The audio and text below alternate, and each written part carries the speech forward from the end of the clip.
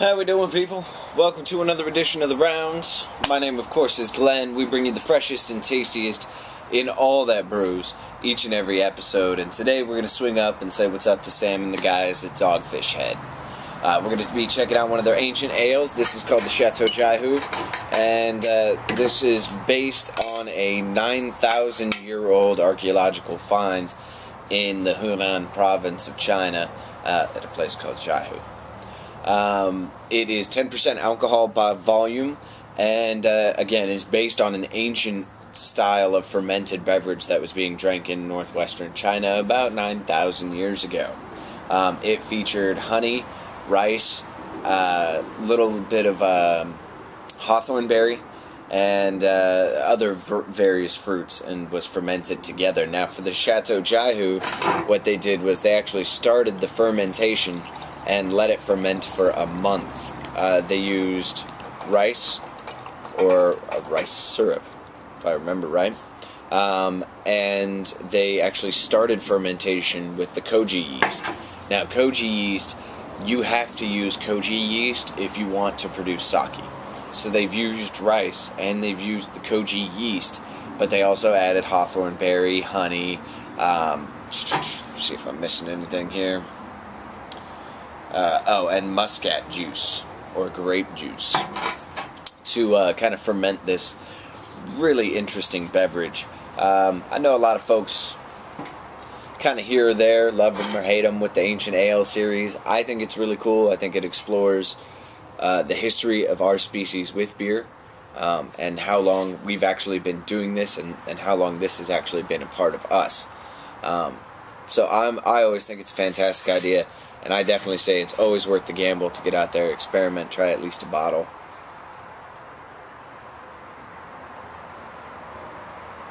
I do get the rice on the nose, or what smells similar to rice. I get a little bit of the honey and a little malt sweetness. You can see the head on this passed pretty quickly. Nothing but a very thin wisping of a layer here. Kind of the hue of honey as well. Nice effervescence to it. It actually seems to be moving a good bit up off the bottom of the glass there.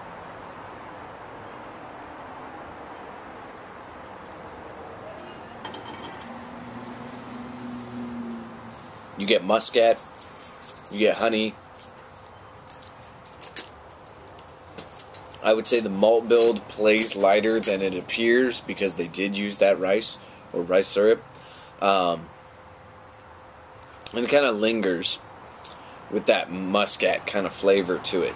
I think this is a fantastic take on what so many of us in the craft beer community dislike, which is the use of fillers and adjuncts to produce an inferior quality product. They, here at Dogfish Head, have used those same adjuncts, being rice, muscats, which aren't looked favorably upon by the wine community. So they've kind of taken what's these ingredients that are normally deemed as inferior adjuncts and fillers, and allowed them to really kind of be showcased in their own brew.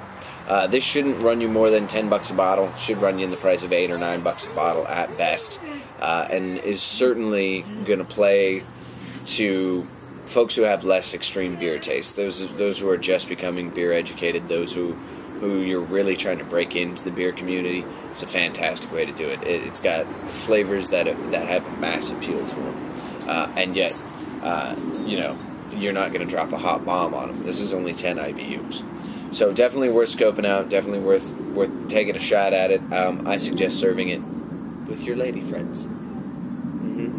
Yep. That being said, guys, we will see you next time on The Rounds. Thanks for joining us. I'm Glenn, and here's to it.